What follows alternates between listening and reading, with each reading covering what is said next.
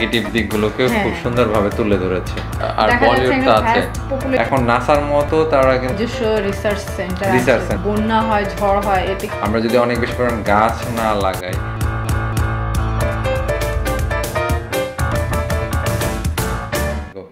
স্বাগতম সবাইকে, বিটশোরেকশনে আমরা হাজির হয়ে গেলাম আপনাদের সঙ্গে আবারও আরেকটি ভিডিও শেয়ার করার জন্য।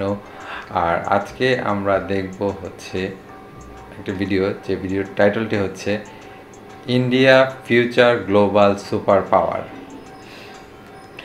এমনিতে ইন্ডিয়া কিন্তু এখন সুপার পাওয়ার আছে এশিয়ার মধ্যে, তা অবশ্যই। চায়নার পরে কিন্তু ইন্ডিয়া অনেক পাওয়ারফুল। সো আর এই ভিডিওটি আমরা নিয়েছি যে ইউটিউব চ্যানেল থেকে, সেটা হচ্ছে ফুটোরোলজি। আই মিন নামটা খুব অদ্ভুত লেগেছে আমাদের কাছে, আপনাদের কাছে কেমন লেগেছে জানি না। তো চলুন ভিডিওটি দেখে আসি তারা কি দেখিয়েছে এখানে। আর মূল ভিডিওর লিংকটি আমাদের ডেসক্রিপশনে দেওয়া আছে, আপনারা যদি চান তাহলে সেখান থেকে ভিডিওটি দেখে নিতে পারেন। Is quickly transforming into a global superpower. For thousands of years, India has been a center for human civilization, a heart for trade, religion, history, and culture.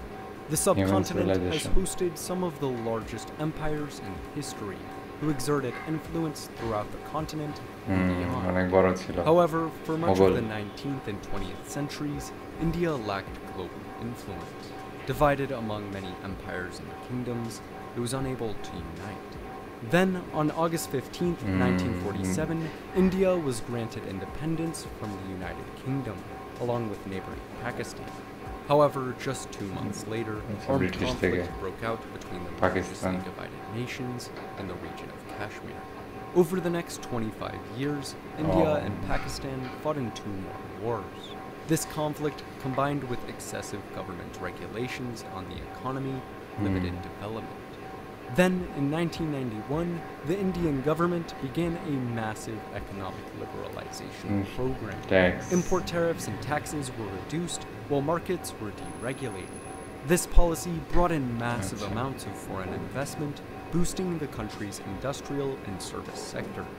From 1991 to 2019, India's GDP by purchasing power parity increased 700% from 1.1 to 9.56 trillion US dollars. Meanwhile, India's population soared. Since 1960, India's population has increased 209 from 459 billion people in 2021.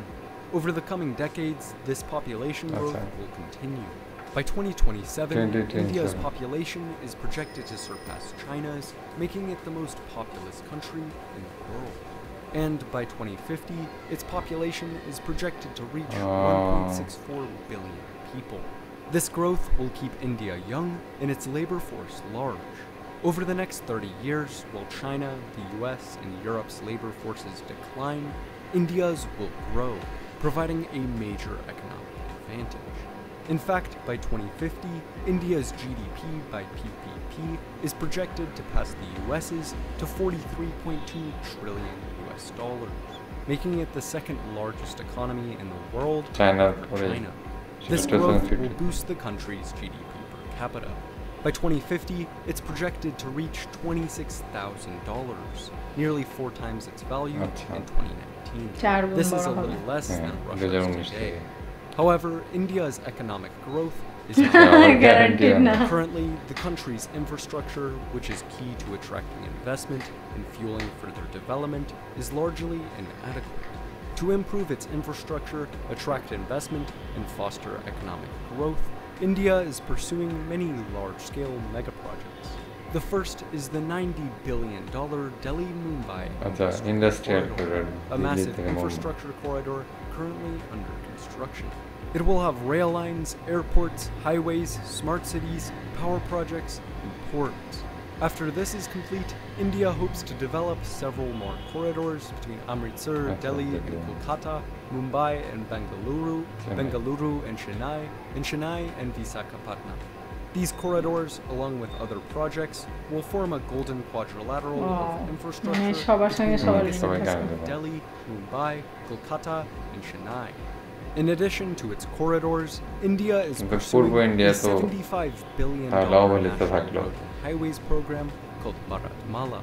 The Delhi-Mumbai, Delhi-Amritsar, Katra, and Ganga expressways, along with the Char Dham Highway, are part of this initiative. Along with this, India has created Sagarmala, a $116 billion program to build new megaports, improve the current ones, and establish 14 coastal economic zones. The Trivandrum International Seaport, which is under construction on the country's southern tip, is part of this program. Along with infrastructure, India is constructing new cities to attract investment. In the state of Gujarat, it is building Dholera and Gift City, two brand new greenfield smart cities. Meanwhile, it is continuously developing Navi Mumbai, where it is building a $2.2 billion international airport. Hopefully, these mega projects and smaller ones will successfully attract investment and boost economic growth, making India a global economic powerhouse. In addition to its infrastructure megaprojects, India has several major advantages that will help lift it to superpower status.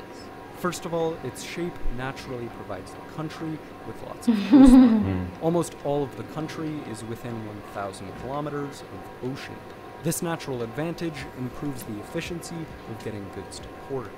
In addition, India's vast coastline strategically sits along one of the world's busiest shipping routes. This situation brings business to its already existing ports and will do so for its new trade hubs and smart cities.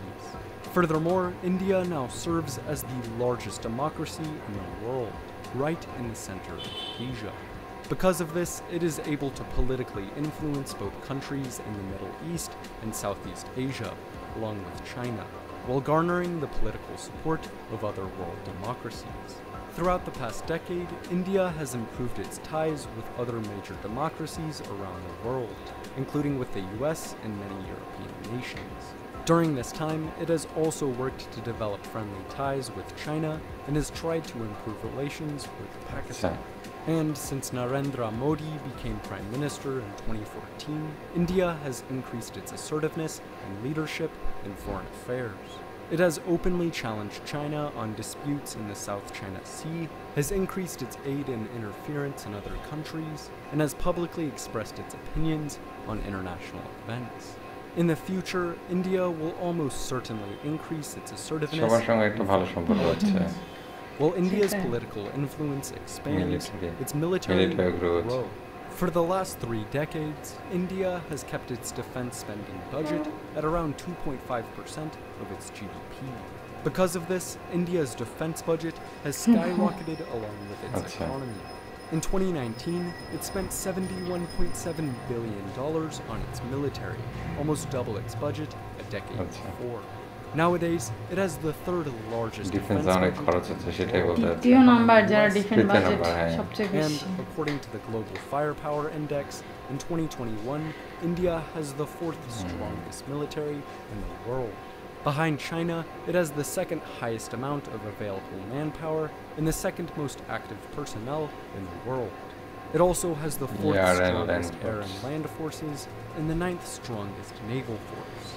India is already a global military power. If it keeps bolstering its armed forces, it will soon be a military superpower.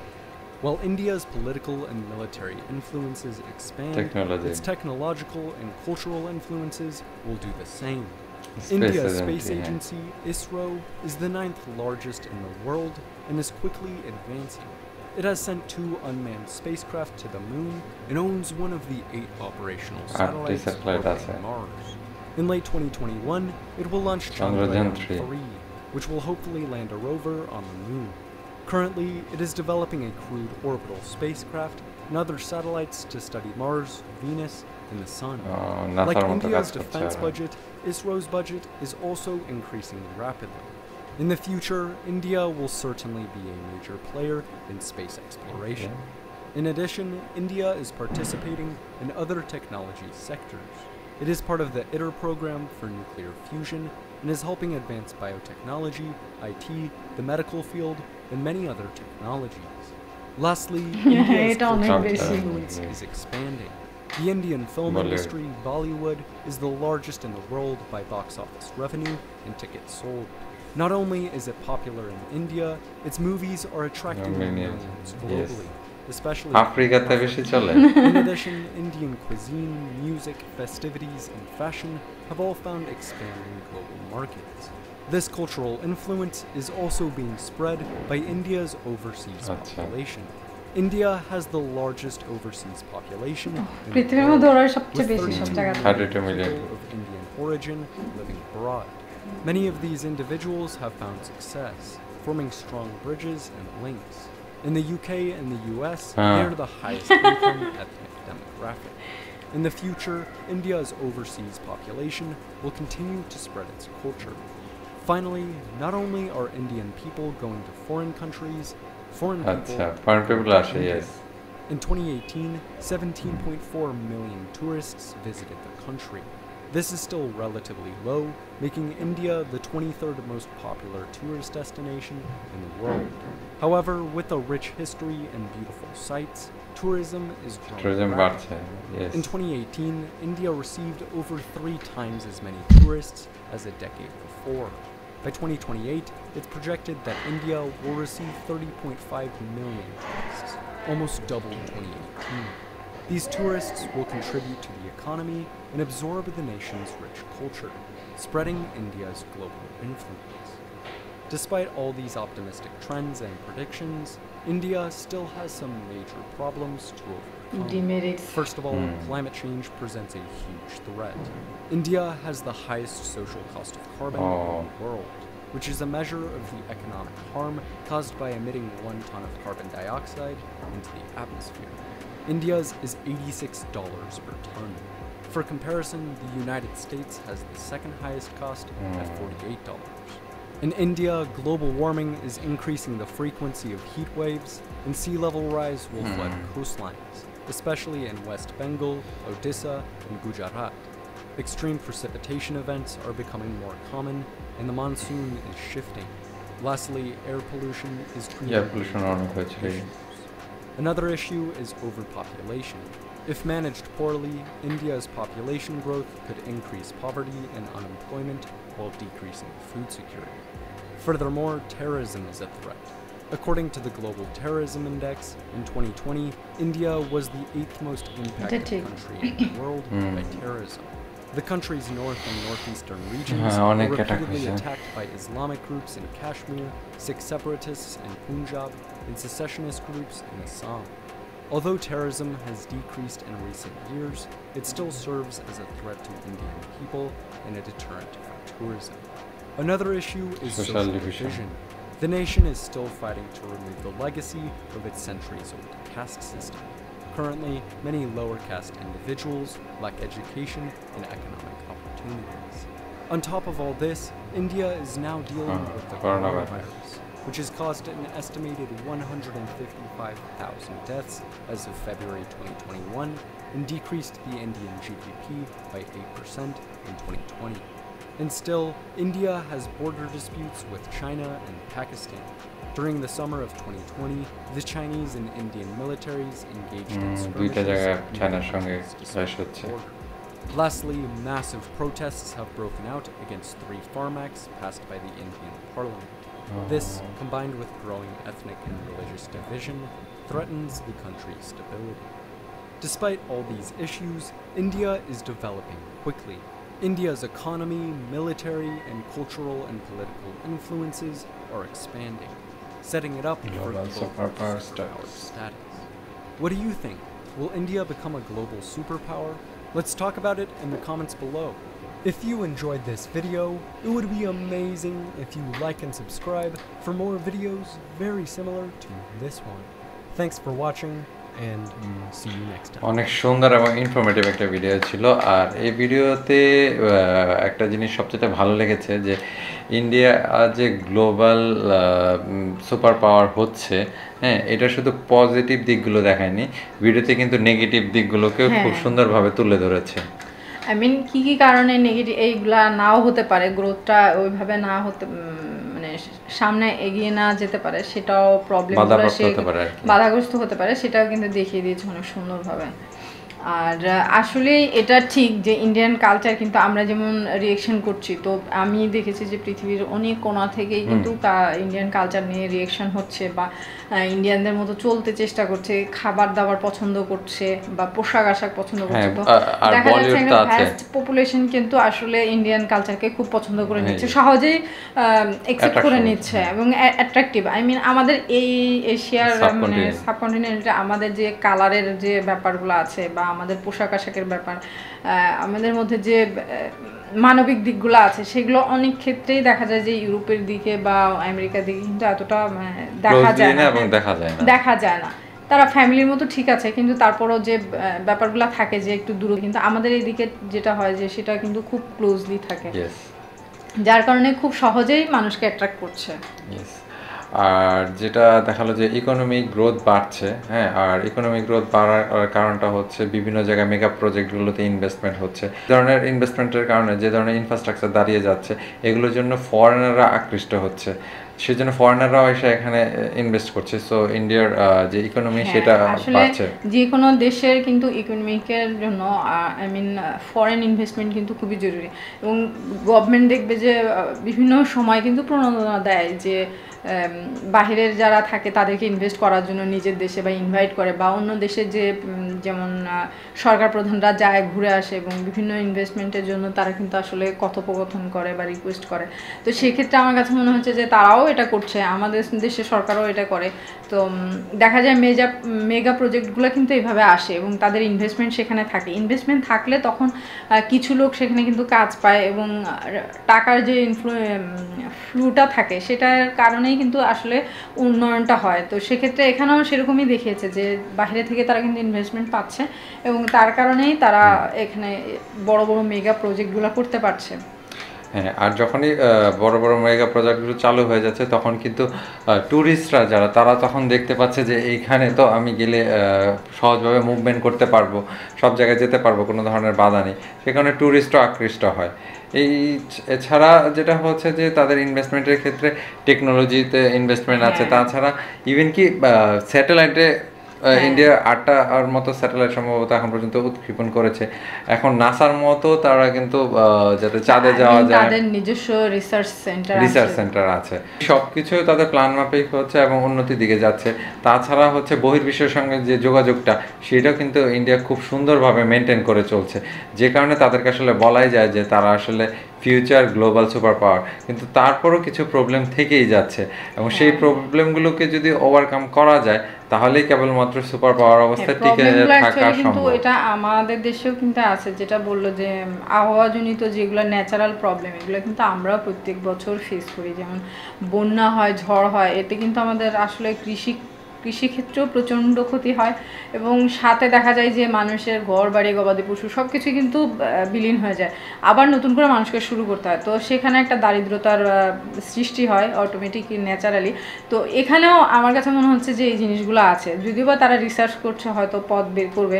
আমাদের এখানেও চলে ছোটোখাটো, আমাদের দেশ যেহেতু ছোট, আমরা ওভাবে হয়তো এগোতে পারে না আমাদের গভর্নমেন্ট, কিন্তু আমার কাছে মনে হয়েছে যে ন্যাচারাল যে ডিজাস্টারগুলো হয়, এগুলা যদি সত্যিকার অর্থে তারা কমিয়ে নিয়ে আসে, তাহলে তারা আরও আগাতে পারবে।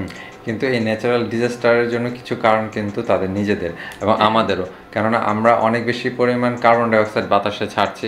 আমরা এই কার্বন ডাইঅক্সাইডকে যদি কমায় না নিয়ে আসতে পারি, আমরা যদি পলিউশন কমায় না নিয়ে আসতে পারি, আমরা যদি অনেক বেশি পরিমাণ গাছ না লাগাই, তাহলে কিন্তু এই যে প্রাকৃতিক দুর্যোগ, এটা কিন্তু কন্টিনিউয়াসলি বাড়তে থাকবে এবং আমাদের কন্ট্রোলের বাইরে চলে যাবে। এই ক্ষেত্রে কিন্তু তারা দূষণের ক্ষেত্রেও কিন্তু ইউএস থেকেও সম্ভবত অনেক পার্সেন্ট এগিয়ে আছে। তো এটাকেও কিন্তু কমায় নিয়ে আসতে হবে। সবচেয়ে বড় ব্যাপার যেটা হচ্ছে, তারা কমিউনিকেশন করার জন্য কিন্তু আরেকটা জিনিস করেছে, অনেকগুলা এয়ারপোর্ট কিন্তু তারা অনেক ভালো ভালো এয়ারপোর্ট তৈরি করে। তো আমার কাছে আশা করি যে ইন্ডিয়া আরো এগিয়ে যাক সামনে, তাতে আমাদেরও সুবিধা, আশেপাশে রাষ্ট্রের সুবিধা হবে। তো কারণ হচ্ছে যে তাদের দেশ যখন উন্নতি হবে, তখন আমাদেরও কিছু না কিছু সুফল এদিকে সেদিকে আসবে আমরা, এবং সাথে সাথে আমরাও আসলে ডেভেলপ হয়ে যাব। তো আজকে আমার মনে হয় যে ভিডিওটি অনেক সুন্দর ছিল। তো আশা করি আপনাদের সবার এই ভিডিওটি ভালো লেগেছে, আর যদি ভালো লেগে থাকে তাহলে অবশ্যই আমাদের ভিডিও দেখে লাইক দিবেন আর কমেন্টস করে জানাবেন আর কোন কোন ধরনের ভিডিও আমরা আপনাদের সঙ্গে শেয়ার করতে পারি। তো আজকের মতো আমরা এখানেই রাখছি। আপনারা ভালো থাকবেন, সুস্থ থাকবেন, সাবধানে থাকবেন।